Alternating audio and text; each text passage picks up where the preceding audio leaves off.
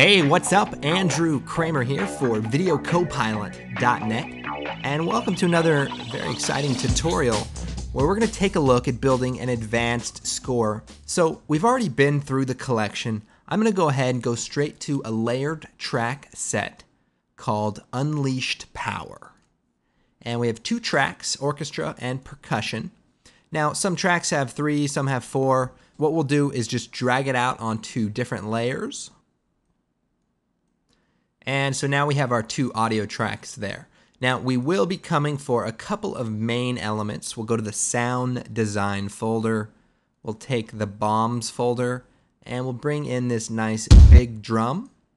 And let's maybe bring in a couple of these music effects.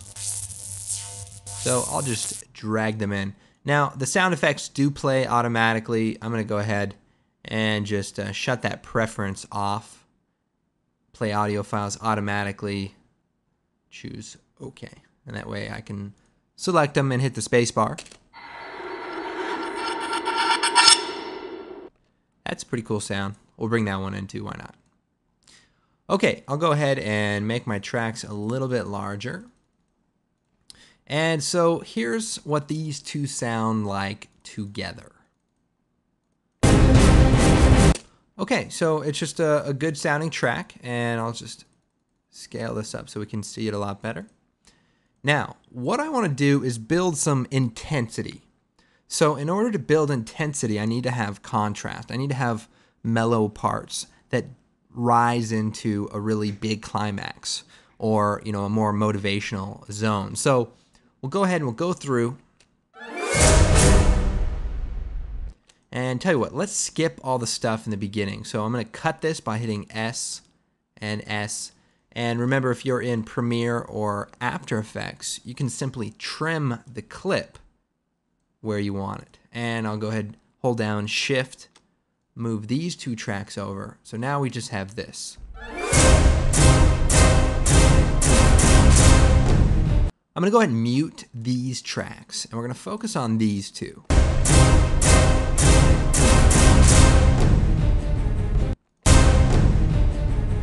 All right, so we have this first hard hit, and you can see that the beat starts just about right there. And what I might do is cut this off again and slightly fade it in so that we don't hear a clip.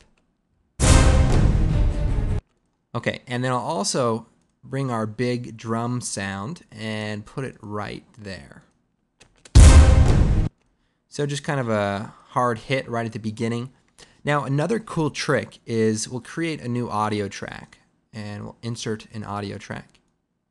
And it works similar in Premiere. You can simply drag audio files downward and they'll automatically create a new track. So you can work with lots of tracks, more than you'll probably ever need. But what I want to do is take this track and make a copy of it. We can copy it and then select another track and paste it. Or we can hold down Control and drag and makes a copy. So what I'm going to do with the copy here, and in the new versions of Sony Vegas, we can reverse the audio. So let's just bring this up here for a moment. I'll right click, reverse, and now you can see the audio is backwards. And the sound of it backwards is something like this. So I'll go and fade it. So it kind of creates kind of a buildup. Turn that down a bit. So that's pretty cool because sometimes you want to have some sound that builds into that moment. And we'll be using a little bit more of that as we go along here, and maybe some of the sound design elements. Now, if you select a clip, you can right click and go down and choose Properties. And that will tell you the name of the clip. Although most programs show the name of the clip there. So if you're looking to recreate this, hopefully you can pause it as I imported these elements. So here, let's listen to it with the sound design element. All right, so that's pretty cool and just gives a whole new feel to the video. Now, I'm gonna solo this track. These are our drums, and this top track is our orchestra. So I'm gonna take our orchestra, I'll just go ahead and name that. And these are sort of just audio tracks. So again, we'll play through it here.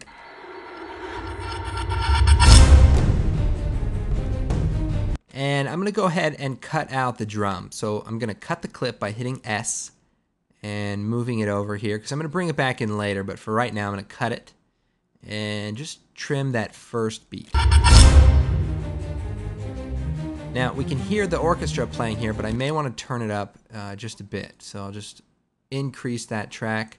Now in Adobe Premiere, what you can do to maximize the audio of a clip is you can first turn it up. And you can also right click, and if I move this up, you can choose audio gain, and you can actually push the maximum decibel up as much as you want, and that way the sound will really be loud. You can see that it's pretty much clipping here. So some sounds are quiet, some aren't. You might want to be careful when you're working with, louder sounds, but it will work nonetheless. Okay, now back to Vegas, where we're going to be doing our mixing. What I want to do is go ahead and give this top orchestra a different sound, a little bit something different. So let's see when the good time might be to transition.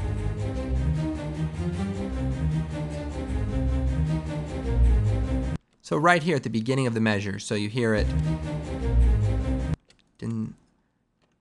You can hear that the track sort of starts over at about this point, or that measure ends. So I'll bring our drums over and we'll zoom in here. So if I listen to it,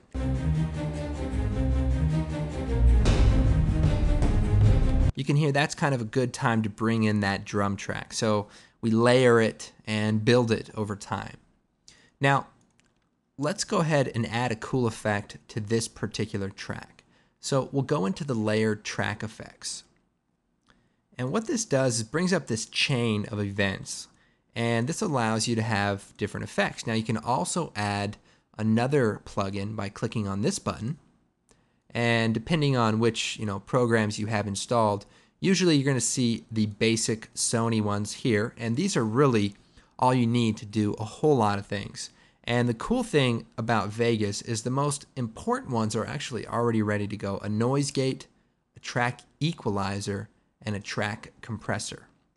Now, remember, in Premiere, you go to the Effects, Audio Effects, Stereo, and here you can find all of those different effects.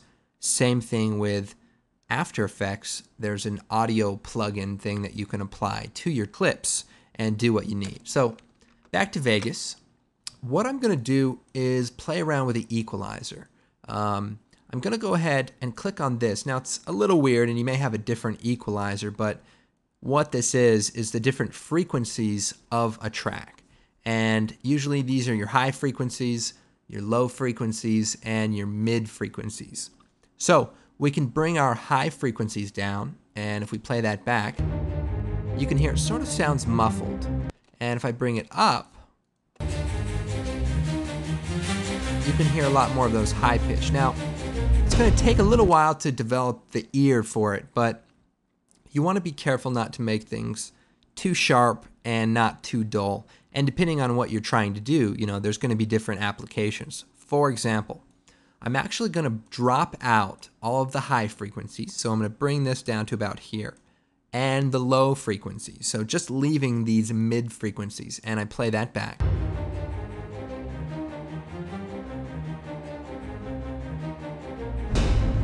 So that builds into the next track. Now, one cool thing we can do is make a new audio track right above it. Make a copy of this, hold down Control, and just drag it over there. It makes an exact copy.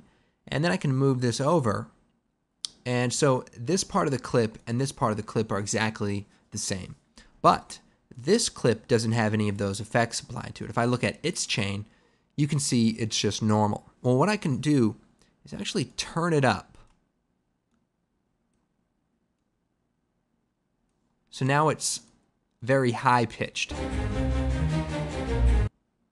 And perhaps bring up some mid to low frequencies so that we get a little bit fuller sound. But the idea is to sort of make it unnaturally, high-pitched and sort of exaggerated. Because what we're going to do is we're going to use this to fade into the next part. So I just clicked right at the corner here until I get this little curve fade in, and it's going to fade in. So we'll turn that off, maybe turn the track down just a bit. And so listen. So what we've done is sort of built a phaser between the dull track and sort of the exaggerated track. And that's a great way to transition between, different moments in the track. Now, I don't want it to be too intense because we still want to build the track up a little bit more. In fact, we might want to do some, basic effects. First, let's take our big drum hit right here. Hold down Control, make a copy. So we'll put it right here at the beginning. And that way we have a nice strong starting beat. And we can of course add some of these other sound design elements. Let's go ahead and take a look. So this is kind of a weird sound. We can probably use that a little bit later.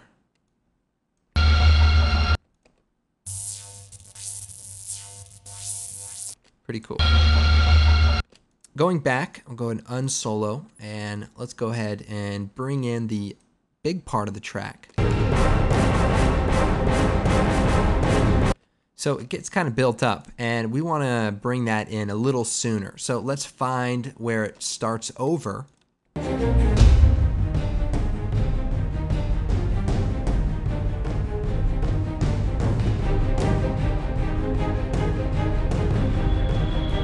So right about here, you can see the track changes and we start hearing a little bit more going on. And we're going to go ahead and cut it at that point. So right there when it says, dun. So we'll go ahead, hit the S, and that cuts it off, and again, S down here. Then we'll go to this part of the track. I'll go and hide that for now. And so here we hear the first beat again. So we'll cut it here. And we'll cut it down here, and we'll just we'll move this over. We may use it later. And we'll take these tracks and slide them over. So now we have sort of a starting beat. Now we want to make sure they line up, so let's check that.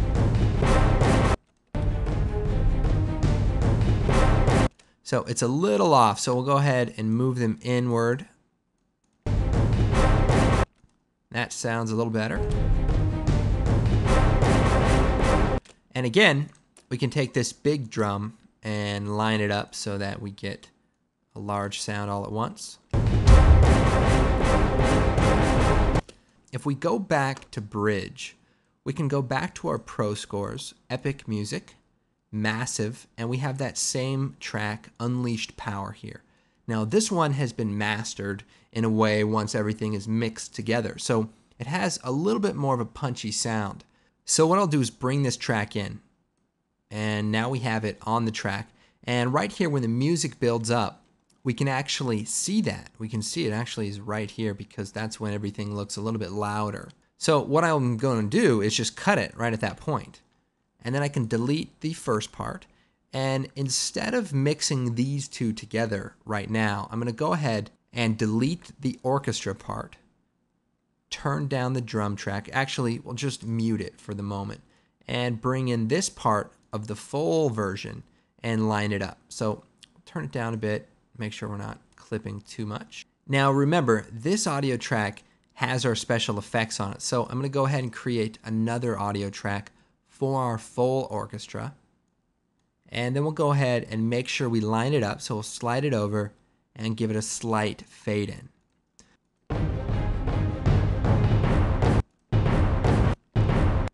Now, if we listen closely, we can hear where the first beat starts.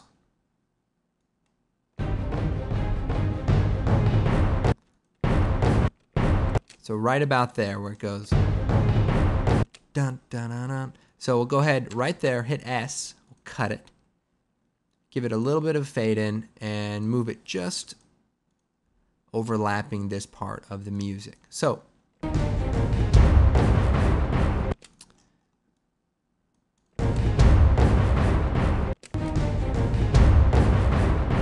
Okay, so now we have sort of a full orchestra coming in, and there's way more power happening here. So what I can probably do is even give it a little bit more of an exaggerated sound so that it contrasts with the previous part of the music. So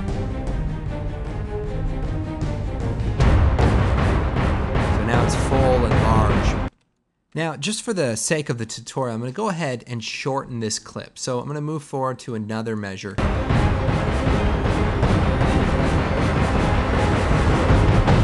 So right about here, we hear the same measure.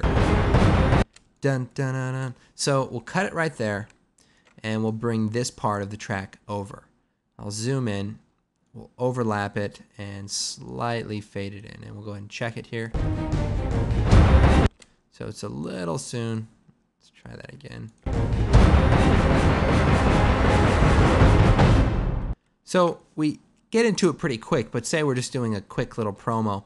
And again, I want to take this big bass drum, we'll go and slide it over and fade it out, and hold down Control and drag it off to make a copy. We want to make sure that we have a big, hard drum right at the very end.